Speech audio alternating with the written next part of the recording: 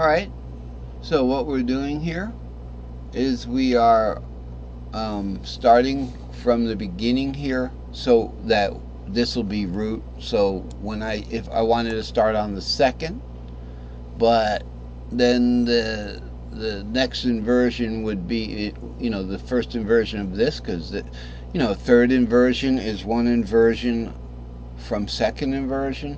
So let's just start on the root so we don't have to reassign numbers. Okay, so we have in the E shape, let's do an E shape F, and have root. Now if I'm going to play a diatonic, it would be 7 root 2 3 4 5 6 7 root 2 3 4 5 6 7 root 2. Okay, so starting from the root, because E is the only position that we're not having a direct starting number. We have to kind of skip the 7 and go to the root. It shares the C box, shares the C shape, shares with the F shape and even the A shape, but it also shares with the half diminished shaped kind of thing. So you expand the F down to down to the C shape. You also get the half diminished there. We get the E minor and into the F and all that. Sorry, that's not the half diminished shape, but it should be, because if we're in the key of F, yeah, that's just it. We're in the key of F now, not in the key of C. In the key of C, our half diminished would be better played up in the E shape. So we are in the E shape with the key of F.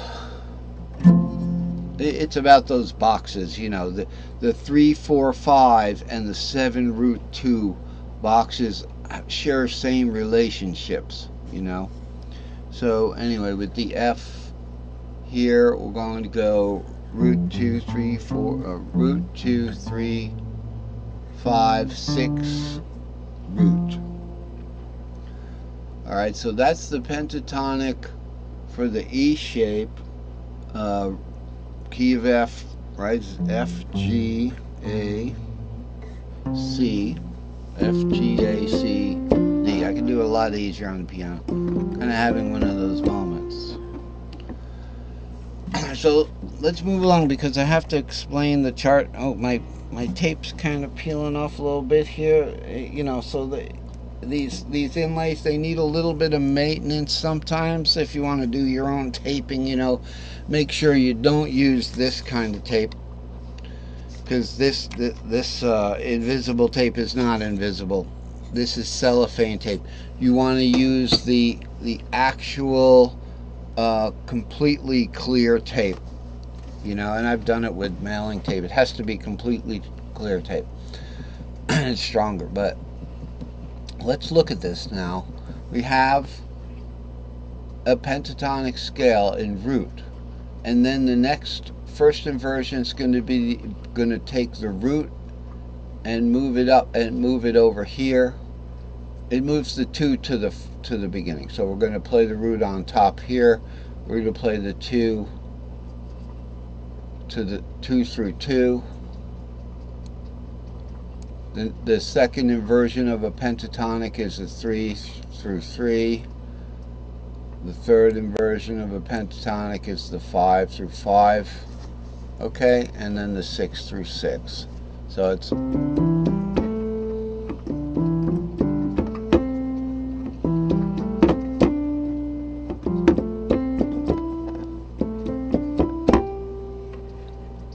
alright, that's the 6 through 6. So here one more time.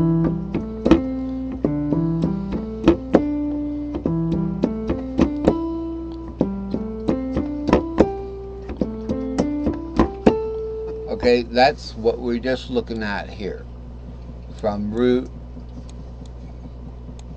Now on the guitar, you have to match these notes here. So that's C. Where's that C gonna be?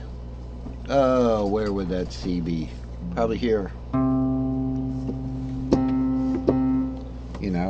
Now if I wanted to play that pentatonic from there, to do an E-shaped pentatonic, which starts on the root, I'd have to do an E shape from what? The third string. E goes to what? A goes to D. I'm going to be completing a D-shaped pentatonic there, so it'll be.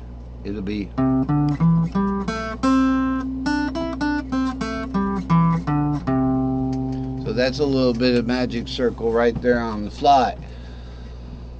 So what are we looking at here?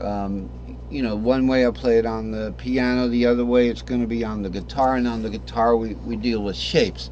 On the piano we just go up to the next octave. So the little bit of skill I had was getting to the notes in the next octave while playing a different chord shape, And I tell this to the girl who plays the piano at our church, Angela.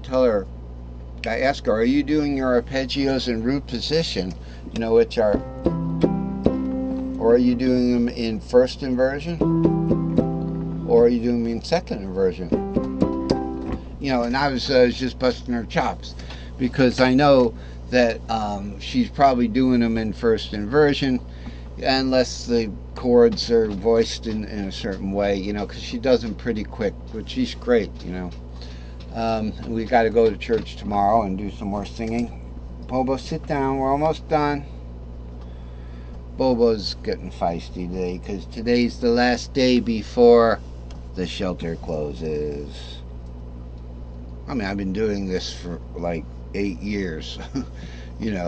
Watching her behavior change as the shelter closes. Oh, good. There's only 4 more hours before the shelter closes until Tuesday. And then she's mine. But this has been going on for 8 years. I don't think I'm getting rid of her.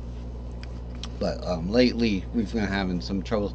I wanted to bring my cats inside, and I can't because I don't know. I don't want to take a chance of Bobo picking one of them up. And you know how dogs pick things up with their mouth.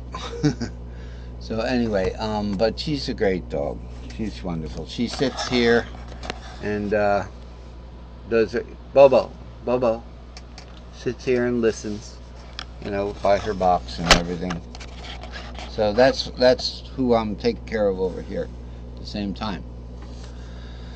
All right, so this chart was born by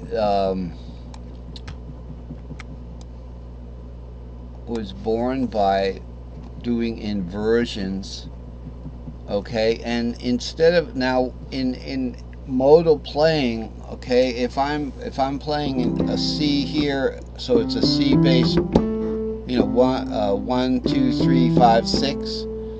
Okay, if I go a pentatonic from the 5th, right? 5 6 7 2 3, like that. That's still the same as a major pentatonic. But with the minors, we're not going to count diatonically. So the minor, I'm sorry I have to keep doing this on piano for a second, but the minor for the Dorian, okay, would be, if you did it pentatonically, it would be, and it sounds more like a half diminished one, okay? So I've kind of got this rule. I'd rather not do half steps in pentatonic scales, modal pentatonic scales. So we're not going to get, the Dorian would be following the pentatonic scale of its parent major, the Lydian. So it'll be okay. So let's just play that. I'll do a Dorian chord on the bottom instead of, because that sounds like almost half diminished. It's got half steps in it. It's going to be,